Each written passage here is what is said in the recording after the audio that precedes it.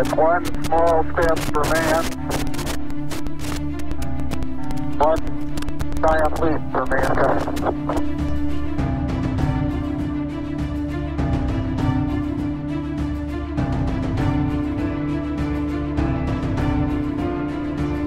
We hold these truths to be self-evident, that all men are created equal, that they are endowed by their Creator with certain unalienable rights, that among these are life, liberty, and the pursuit of happiness.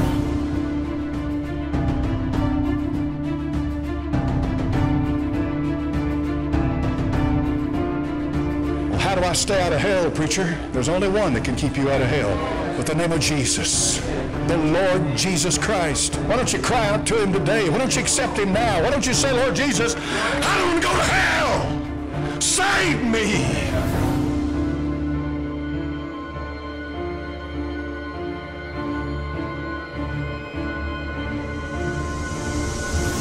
What the fuck? Say something! There's no way I'm not going to be able to make something called Q's Brew now. Like, I have to do it. A mini robot's gonna make you better. Flanagan, shit pile in aisle 11. This is Walt from Jay and Silent Bob's. Hey, how's it going? Not too good, bitch. And become that fucking big, fat, dopey frat guy, man. Yeah, idiot.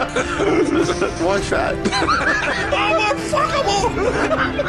Don't look at me! In 15 years, you're all being a loveless marriage and hooked on painkillers. Oh, you know how I like it. I'm like, no! Time for me to get busy living and for you to get busy dying. This is just a working title. Dyslexia with an exclamation point. I think we should celebrate every episode of Tell 'em Steve Dave. I think there should be trumpets every time Because you never know if it could be the last one. That's right.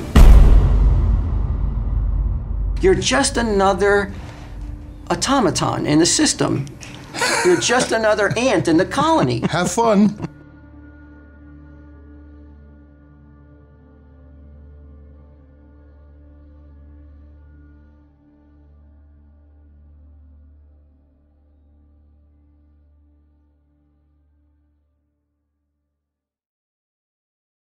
I mean, does this really just hammer home that 148 was complete and utter bullshit? Yeah.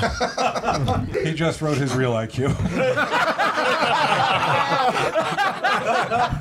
He wishes. There's more. We're on a roll. I want to see you fucking humiliated. I want to see you I want to see a towel thrown in before I let you out of the corner. Bloody. You got your terrible towel over there?